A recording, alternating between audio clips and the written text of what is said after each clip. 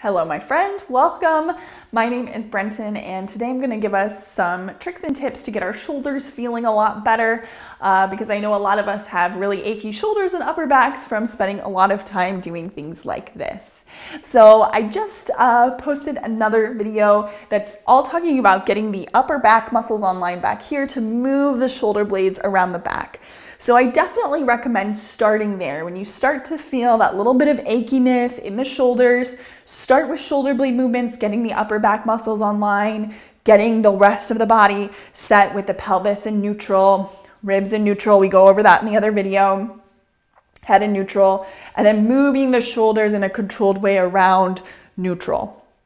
So once the upper back gets online, now it's time to take our shoulder through a full range of its motion. So these can feel really great for the chest, really opening up some congestion here, and also reinforcing the work that we did in the upper back with the shoulder blade movements.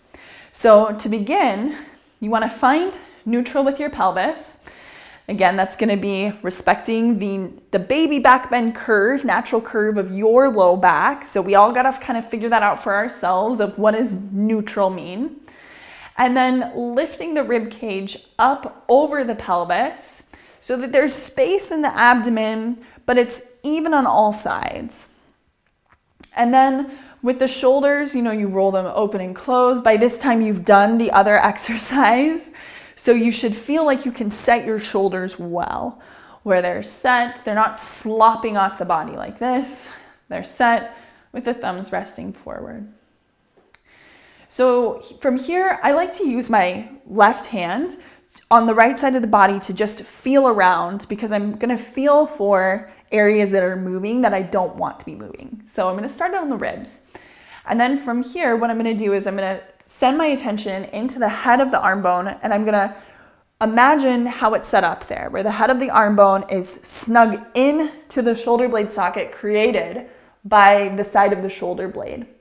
So I want to keep that socket relationship nice and snug here as I start to reach forward the shoulder blade. So even this muscle down here, reaching forward the shoulder blade and the arm all the way up.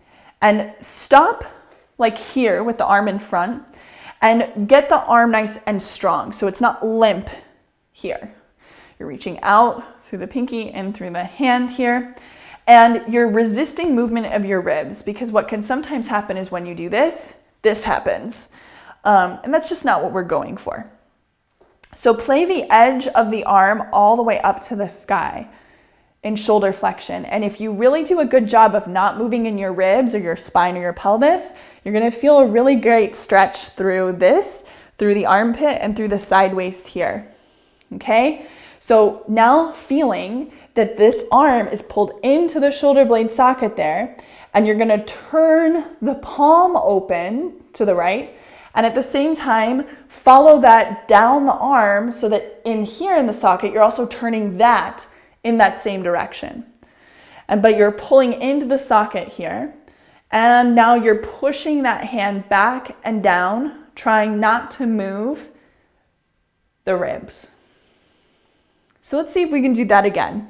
Just that same direction. So you're reaching it all the way forward, trying to keep the socket feeling nice and good. When you get to the top and you max out, which you might be here, okay? So don't be surprised, you might be here. You're gonna turn open at the palm, open into the arm, and you're pushing back and all the way down by the side. And you're trying to move as slowly as possible. So let's do that one more time.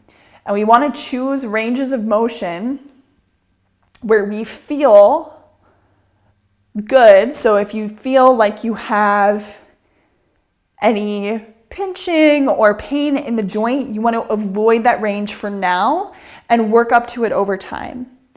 So that's one direction with one arm. And then you want to go the other direction. So from here with the palm facing behind us, we're going to push the hand back, but we're going to not do that at the expense of the shoulder rolling forward like this. So I want to get my shoulder back where it was, and I'm pushing the hand back. I'm imagining how the arm is pulling into the side of the shoulder socket, and then I'm trying to stay nice and lifted through the spine. Same principle here, we're going to the rotation. So you rotate through the hand first. So you're rotating the hand out and then reaching the arm all the way up and forward. So let's do that one more time, pushing the hand back, opening out at the hand, reaching all the way out and up. Let's do that just one more time. So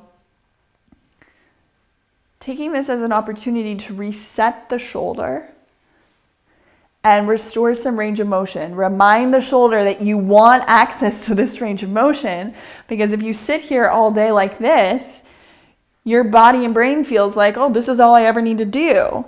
So then you get back out of it. You're like, no, buddy, I actually want you to have full range of motion because I want you to be able to do more things when I need you to. And that's why you stand up, you take your breaks, you get your upper back muscles online using the shoulder blade movement.